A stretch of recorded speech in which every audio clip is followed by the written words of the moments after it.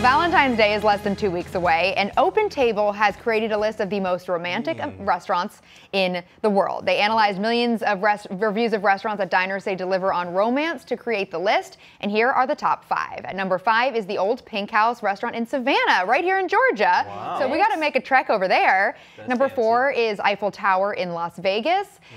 3 is Old Ebbitt Grill in Washington, D.C., and runner-up is Hell's Kitchen, also in Las Vegas. And number 1 is Mama's Fish House in Maui, which I've actually been to, and it is delicious. I didn't know it was romantic, though. Yeah. I went with my family, so I missed that. I've not been to any of those. I can't afford any of those. I've walked past Hell's Kitchen on the way to the penny slot machines at Caesars, but I couldn't stop for a $30 Caesar salad. I gotta say, the fact that a few are in Vegas, I don't trust that list. Most romantic is in Vegas? Yes.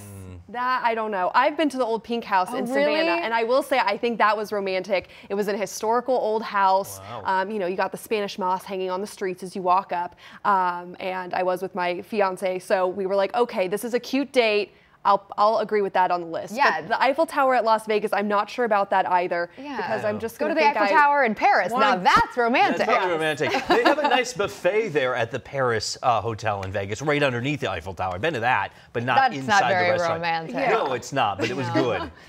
Good food is all we care about. More than romance. Well, if you check at your Valentine's Day dinner gives you a bit of a shock, you can blame that on that romantic bottle of wine. Always gets you.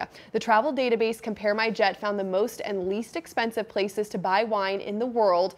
The U.S. is the 4th priciest country, averaging more than $15 a bottle. And if you're looking to surprise your better half with a plane ticket on Valentine's Day, what a great gift, gonna be expensive. You may want to book a flight to Portugal. Oh, okay. That country has the cheapest wine in the world, averaging about $4 a bottle. Okay, well, you save on wine, but you're gonna have to spend you still gotta fly there. You're gonna have to sell your kidney to get to Portugal. You can get a good $4 bottle of wine here in the U.S. at Aldi. Let me just tell you, I bought some yesterday. Yes, you can. I'll buy you some today. We're going to do a wine challenge tomorrow, and I'll let you test. You won't know the difference between the $4 Aldi and the $80. I will. I will. All right. Okay, well, I'd like to see this. So no matter what, but please bring it. I insist. You'll drink it anyway? I insist, yes.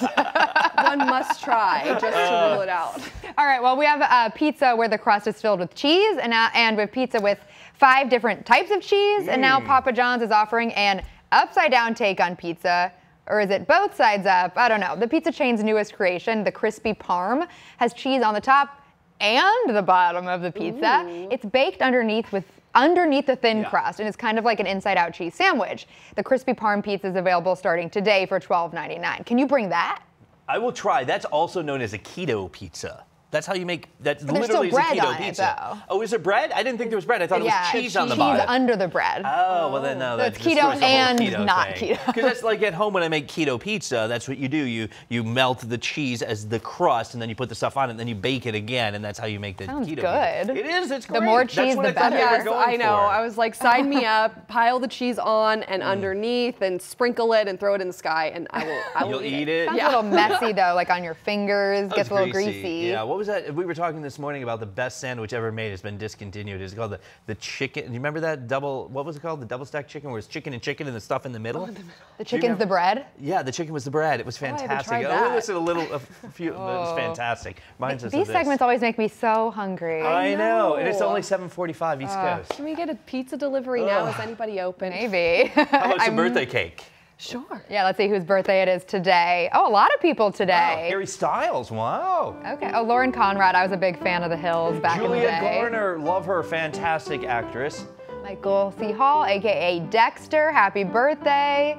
Pauly Shore, wow. Ronda Rousey, there we go. It's a good list. Happy birthday to them all on the first day of February. We'll be right back.